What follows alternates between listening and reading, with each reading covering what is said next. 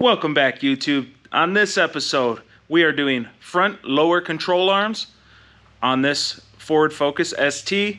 It's going to be the same for all the years of the Ford Focus ST, so doesn't matter what year it is, Focus ST, this video is for you.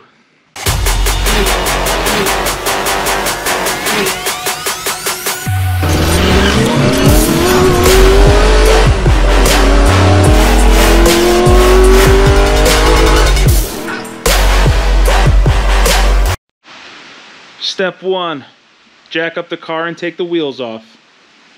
You're gonna need an 18mm socket and a T55 Torx bit. And you're gonna take that nut and the bolt off all the way. This part might look a little different because I have this subframe brace, but it's the same here, 18mm bolt. If you don't have this brace, it's just gonna be another one of the same thing here. 18mm bolt, and then there's a 21mm nut on top that you need to make sure you can hold, otherwise it'll just spin. So remove these two 18mm bolts and both of the 21mm nuts on top.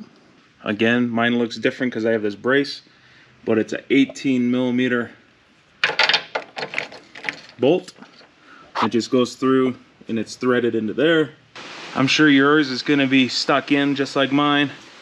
I have one little pry bar jammed in the groove there. Hit it in with a hammer. That helps split the metal. Then I jam this long pry bar in between the knuckle and the control arm. And then I'm going to pull on this guy and smash the shit out of this with this hammer here. And then it'll slowly come out.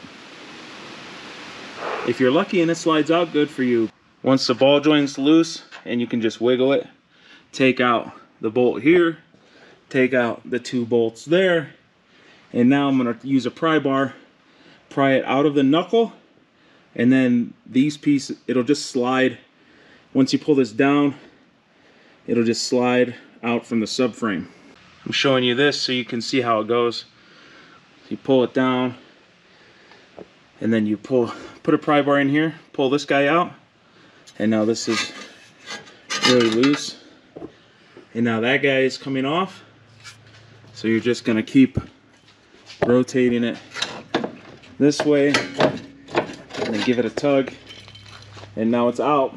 Here's a part number for the driver's side. Here's the part number for the passenger side. When putting in the new one, you're gonna start it the same way you took the other one out. When you're doing this, you have the sway bar mount that's going to get in your way.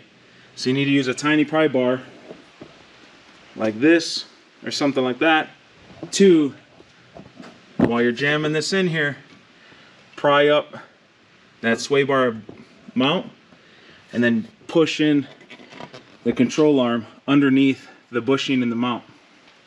I use a jack to support this guy a little bit so it doesn't fall out of that groove.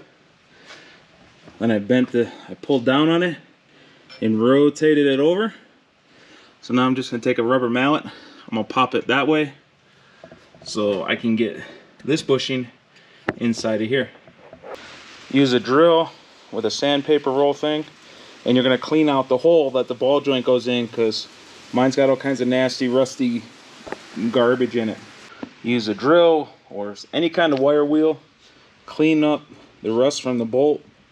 You don't want the rust to hurry up and transfer as fast as possible to the new ball joint, so just clean up the stuff as good as you can to get ready to put it back together.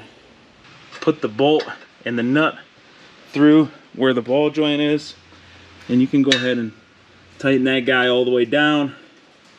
Give it a good oomph. When it comes to reassembling this front bolt and these back two bolts, you're gonna do the one which is easiest. So right now, this all seemed like it lined up good. That one's all twisted. So I'm gonna start with the back. I'm gonna put the bolt through, make sure it goes through up in here. Make sure it also goes through the sway bar mount and then you're gonna put the nut on it, put it by hand, then do this other side. For this scenario, to get the holes to line up, I had to jack up the control arm, and then I'm gonna have to pull it in a little bit. That's pretty dang good. I'm gonna grab the bolt, stuff it in, and you don't tighten this down all the way yet. This is the only one that you don't tighten all the way down right as soon as you get it in. Now you jack up the control arm at the ball joint until you see the rest of the car start to move, and then you tighten this, torque this baby all the way down. Because what happens is, if you torque it down when it's all the way down, it binds up this bushing here. So you have to jack this all the way up, then torque that guy down. Double check everything's tight, and you're all done. You can put the tire back on, put the car back on the ground, and you have a new lower control arm. Not too hard, just make sure you have maybe 2 different jacks if you're doing this on the floor. And you should be fine.